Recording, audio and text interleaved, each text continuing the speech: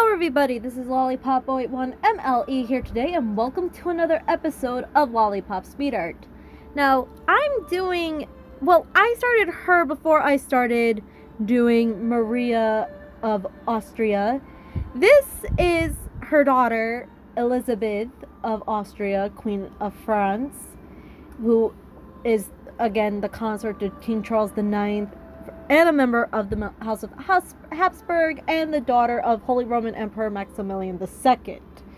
She was the fifth child and the second daughter to her parents' 16 children, and including her, one of the 8 that actually survived infancy. So, before I continue, I reference Marisso's pic again, so here it is, and that's also the painting that she based her piece on, so that's a bit of reference here. So basically, she was Elisabeth, who was named after Queen Elizabeth I of England.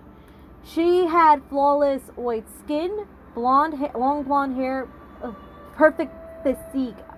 She was considered one of the great beauties of the Tudor era, or Elizabethan era. She was also regarded as demure, pious, and warm-hearted, but naive and intensely innocent because of her sheltered upbringing.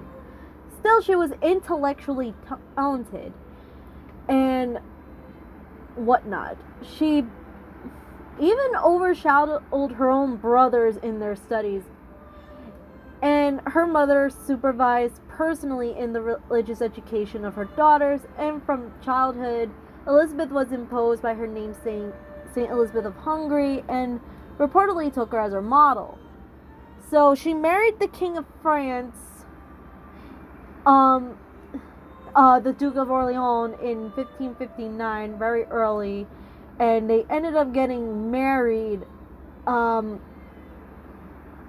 They got married in 1570, and basically, a lot of shit went on, like the long travels and whatnot, and she only had one child with Charles IX, unfortunately, and she named her after her grandmother. It was a daughter named Marie Elizabeth, after Empress Maria and Queen Elizabeth I of England, who was her godmothers.